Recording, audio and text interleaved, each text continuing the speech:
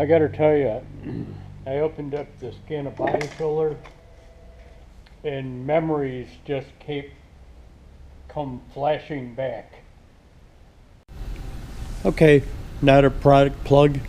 This is just an intro explanation. If you don't understand where this is going or where it came from, go back and see parts 1 and 2 of this series. It's a carbon fiber intake build.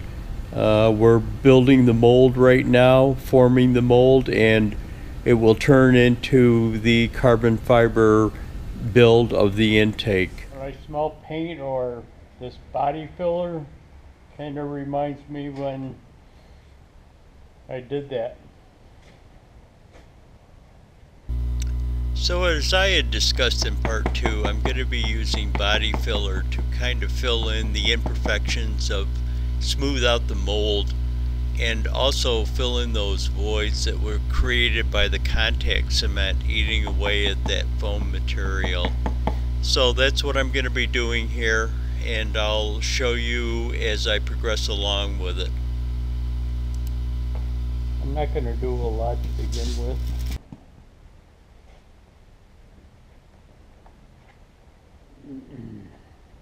Stuff to do on the truck. I've got those holes that I've got to fill up to the top.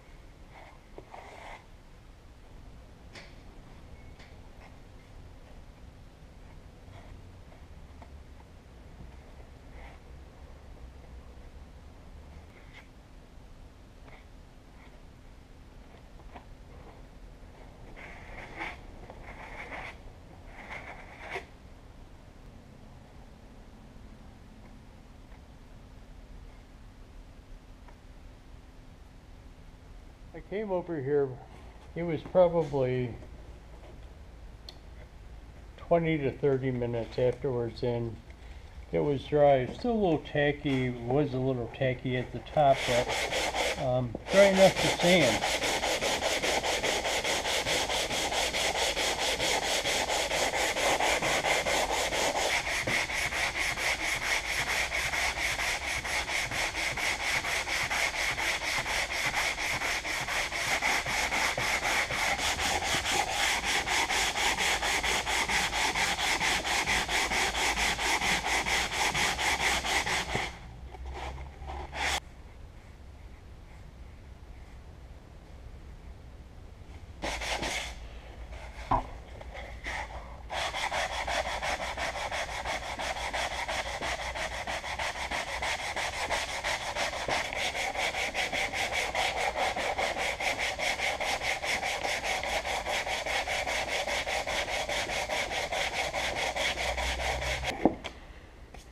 I gotta get a sanding block. Actually, it'd be better if it was a board, a longer board. I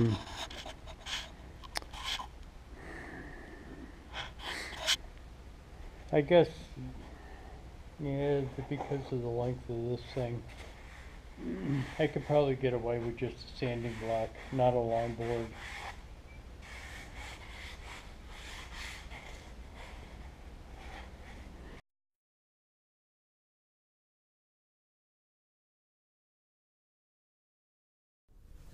So I just finished applying another coat of body filler on this. Just to, this coat kind of tried to fill up that transition in between the round and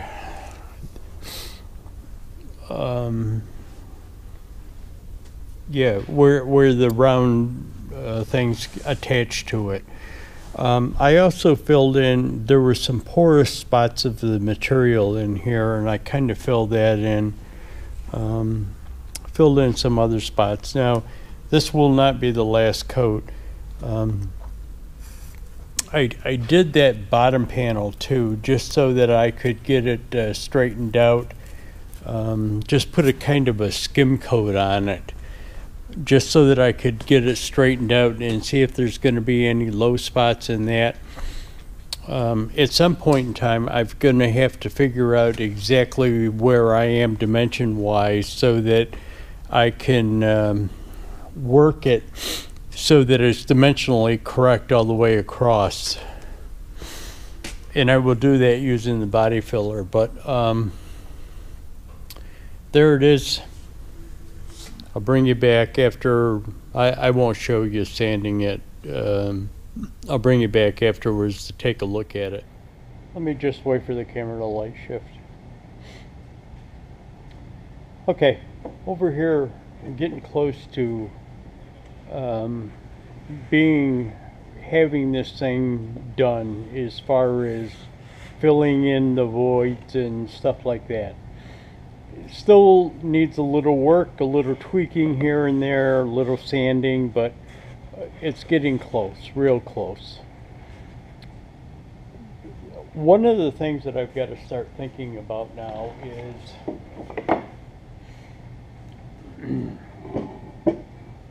I've got to form that flange on the bottom of it, and the flange is going to be a little contoured. Now, these recesses into the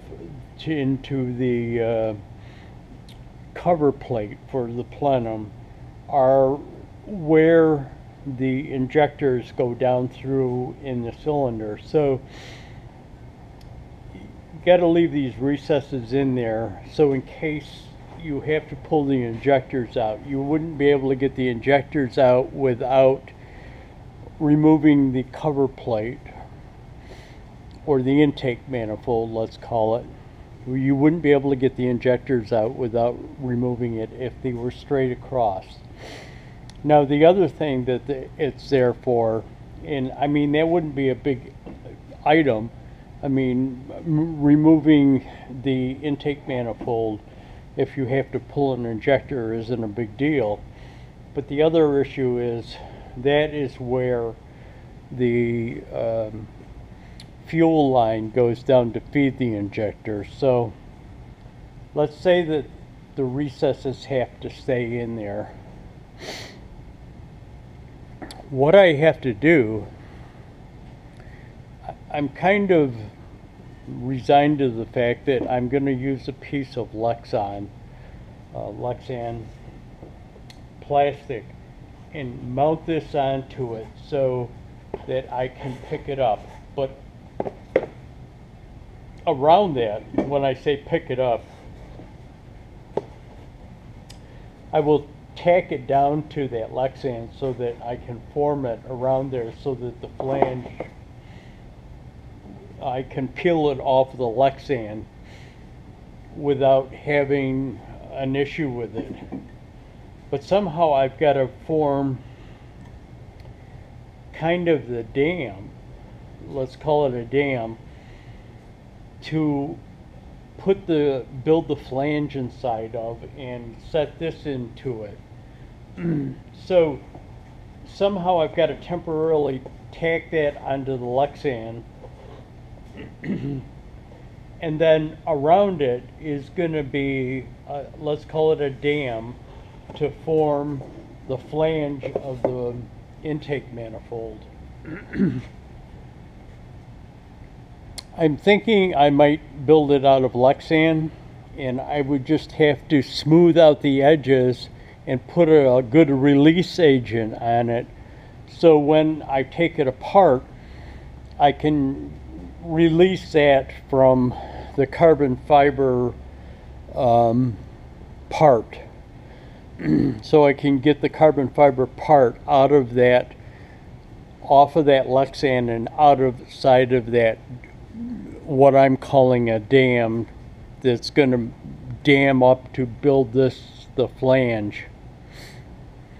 But that's just one of the issues that's going on right now. Lexan isn't a hard thing to get. I can get it at a box store, you know, Lowe's, Home Depot, something like that.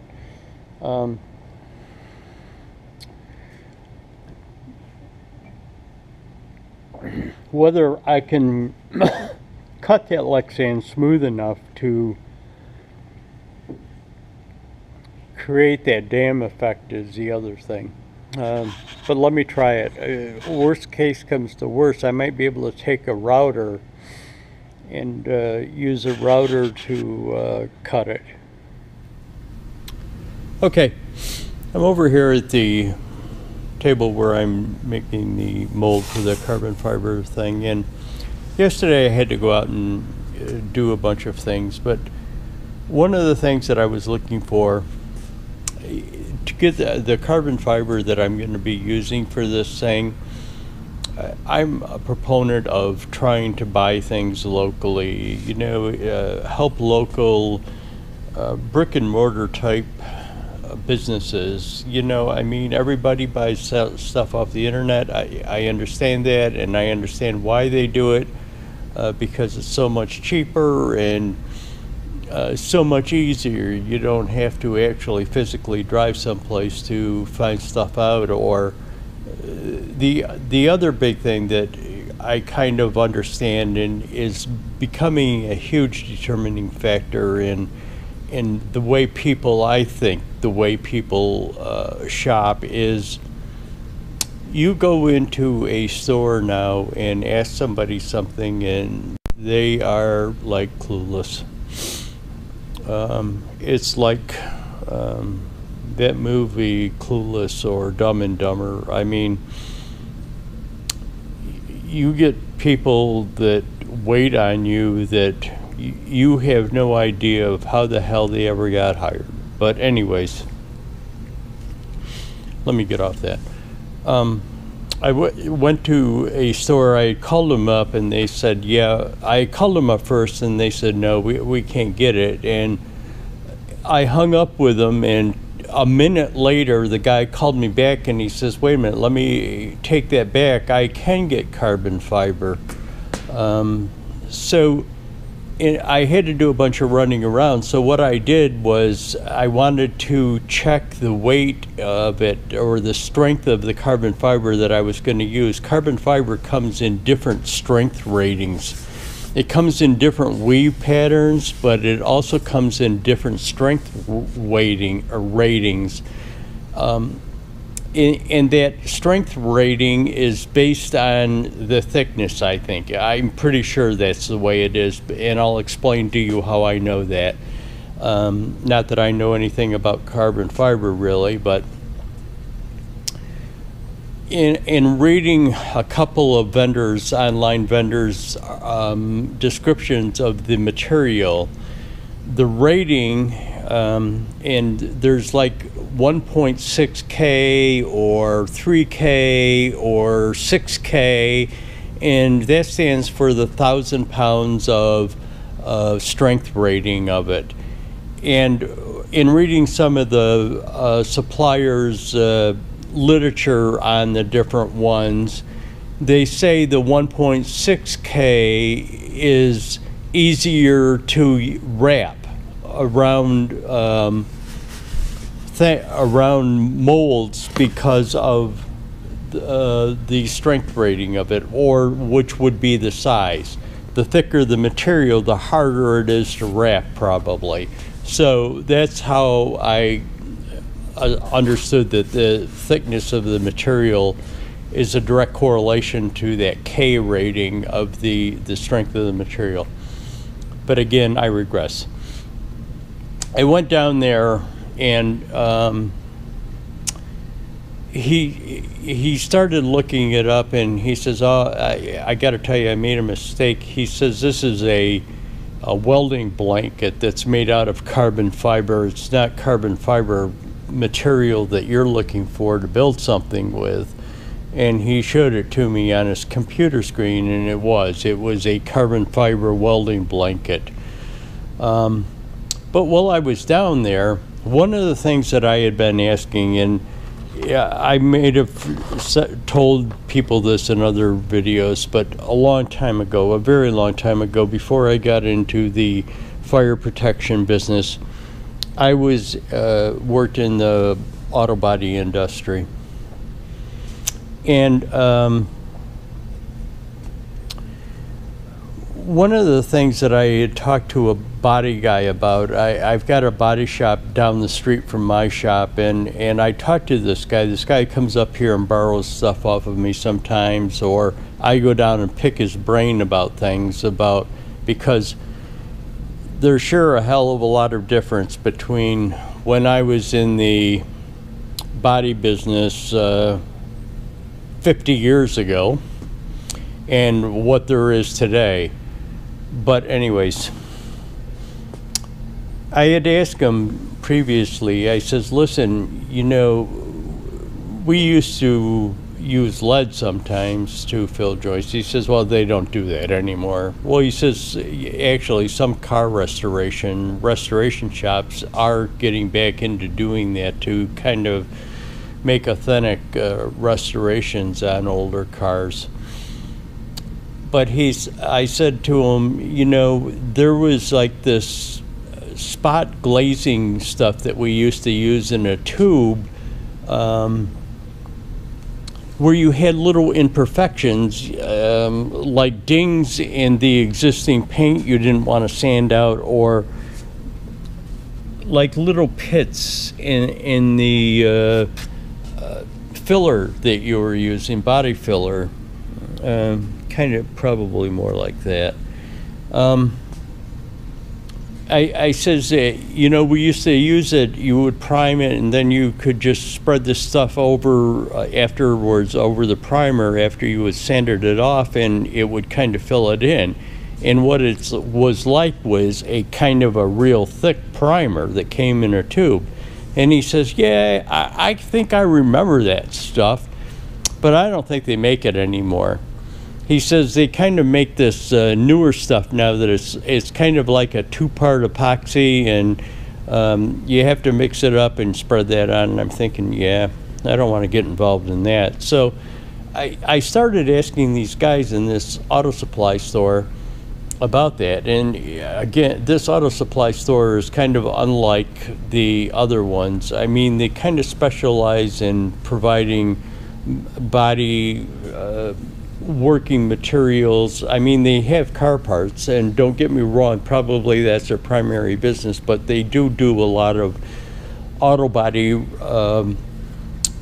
material providing. And I asked the guy about that, and he says, yeah, they still make that putty, and he gave it to me, and sure enough, I'll open it up, and it is the exact same stuff. It's red, and we used to kind of use that red primer, and this is exactly, it's got the same smell and everything. Yeah, it's got that same smell. It's kind of ironic how that smell brings you back to the past and me working in body shops and doing all this stuff. But anyways, he had it. He had that newer stuff, that two-part stuff, but you know, I told him what I was using it for and that the thing was foam, and he says, well, that two-part stuff really heats up. He says it gets real hot, and he says it might not be working good on foam because it could melt the foam, which is a good point. I think that's actually what happened in where those voids were. But anyways, I picked this up to fill in them little dings and spots and stuff, and they did not have the carbon fiber, so I'm probably going to have to go online to get it. And like I talked about in other videos, I think I'm going to use Lexan to provide the base and to provide that ring that goes around it in the shape of the outside of this, so that I can make the flange that attaches to the bottom of that. And when I say attaches to it, it's not going to be attached in a separate process. It's all going to be part of the carbon fiber build of this whole thing. So the carbon fiber will actually go down into that flange. The flange will be multi-layers of carbon fiber, but the carbon fiber layers that wrap around the mold will go down into the flange area to provide strength in between the flange and the main part of the intake body itself. One of the things that I did yesterday afternoon, it was kind of my first day back in the shop after that road trip, that long road trip. I tried that glaze out. It's that body spot glazing putty. We used to use this a long time ago in the body industry. It's just for filling in little divots, imperfections in the body filler or in the paint. Even like areas where if you're working on body work and the paint didn't get tapered out enough in sanding, that glazing can be used to kind of fill in that imperfection.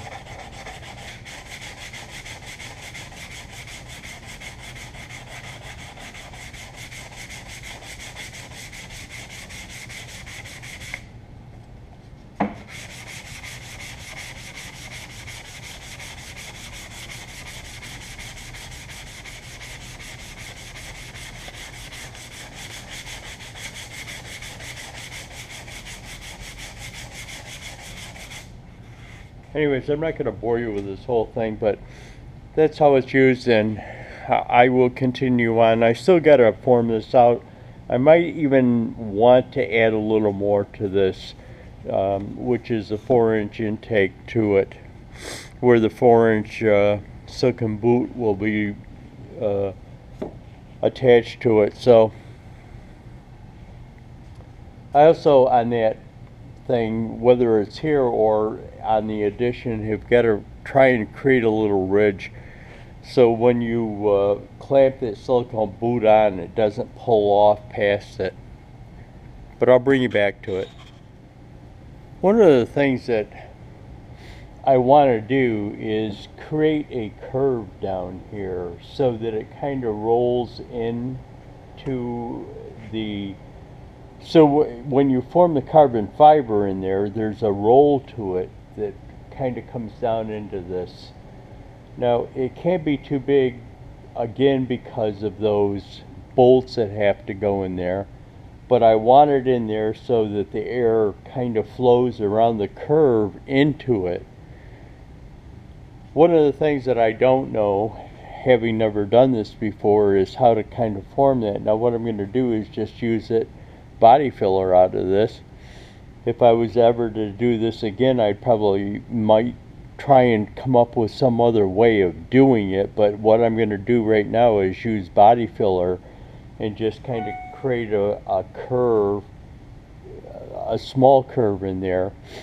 But I really didn't know how to kind of form it, so what I got is a piece of old garden hose, and what I'm going to try and do is put the body filler in there and use this to kind of form it and smooth it out. But anyways, I'll bring you back and show it to you as I do it. So there it is. Now, what I kind of learned was the trick is to kind of keep working it like you would concrete, finishing it. As the body filler got a little harder, it was easier to smooth it out and get a better transition in it. What happened is it kept damming up like this on the sides, except pretty thick, and I would have to go back through with a putty knife and try and scrape it off, but that would leave a big ridge in there. What I kind of found is that if you keep working it with the forming tool, which is a hose, as it hardens up, the transition kept getting smoother and smoother. So just a little lesson learned there. So here we are over to the mold for the carbon fiber intake. as I described in the last video, I'm putting that stuff in here to make a curved section on the bottom where it transitions from the intake into the runner that goes into the head, or the air plenum of the head. On the next one, this will probably be it for this chapter. On the next one, you'll see it finished off. I'm going to continue to use the putty to fill in any little divots or any imperfections in the mold. I'm also going to add the another section of the round intake coming into it, and try and fabricate out a ridge in it that will hold the silicone boot over it. But anyways, that's going to be it for this video. Probably gonna, the next one is I'll show you the Lexan one after I get it to, that I will use to fabricate the dam and the bottom plate of it that will hold it in place while I do the carbon fiber. Anyways, that's it for this one. Thanks for watching, guys. Hit that like button, subscribe.